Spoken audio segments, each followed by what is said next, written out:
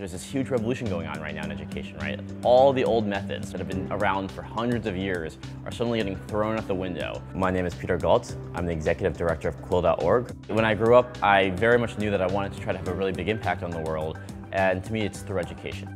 It's an extremely exciting time to be in this space because there's all these new possibilities that are opening up. So I've been passionate about educational technology for about 10 years now. It started by playing these games which really engaged me in the learning process. I just saw them as a very powerful way of learning, and we're building games right now that teach proofreading, vocabulary, storytelling, and then we're going to start expanding into more complex topics. We're going to get into critical thinking and debate and essay writing, and then we also reach out to teachers and ask them, what type of materials do you want to see, and can you help us build those?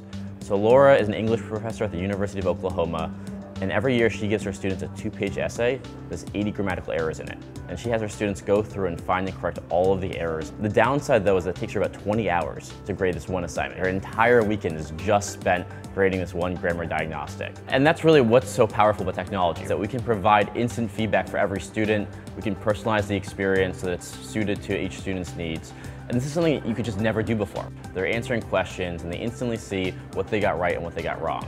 And every time a kid got an answer right, the student would just have a smile. He was just so proud that he had gotten this right.